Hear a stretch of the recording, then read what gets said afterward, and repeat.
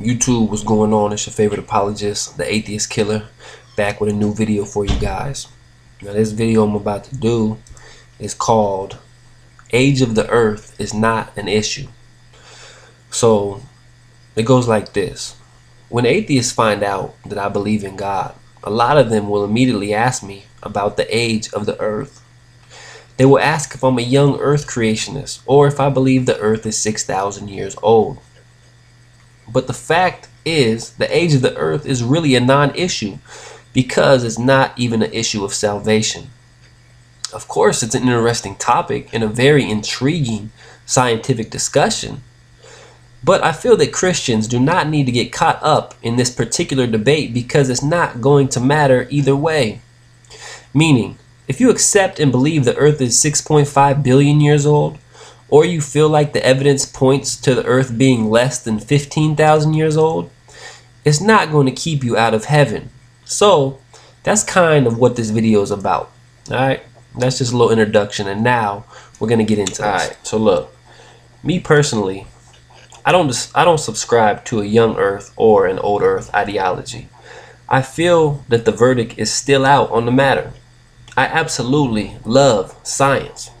And there is in fact great evidence that the earth is in fact billions of years old. But there's also some pretty compelling evidence for the other side that shows the earth could in fact be very young.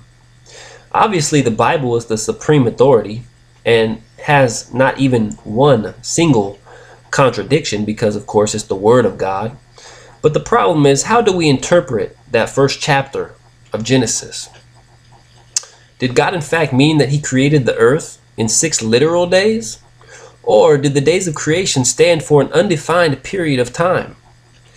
Even the word yom is actually highly debated in this context. And it's really impossible to know with 100% certainty what God actually meant right here.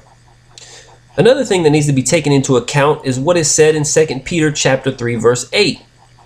But do not forget this one thing, my dear friend. With the Lord, one day is like 1,000 years, and 1,000 years is like one day. So that's very important to take into account. God is clearly not dealing with the same, or he's clearly not dealing with time in the same way that we think of it here on earth. So does that mean that the 6 days of creation was actually 6,000 years because one day is like 1,000 years? And then on top of that, you would have to add in the genealogy of the Bible to that. So that would take you to 12,000 years for the age of the earth. Or since the verse says one day is like, it's like 1,000 years, could that represent any number in the thousands? For example, 2,000, 5,000, 20,000, etc. We just do not know. We don't know.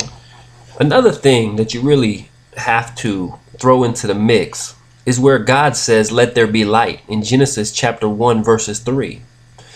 Because in verse 2, right before that, it says the Spirit of God was hovering over the water. And what we do not know is how long was he actually hovering over that water. The scripture doesn't tell us. The Bible doesn't tell us how long he was hovering over that water. It could have been 5 minutes. It could have been 5 days. It could have been 5,000 days. It could have been any period of time. No one in fact knows or can be sure.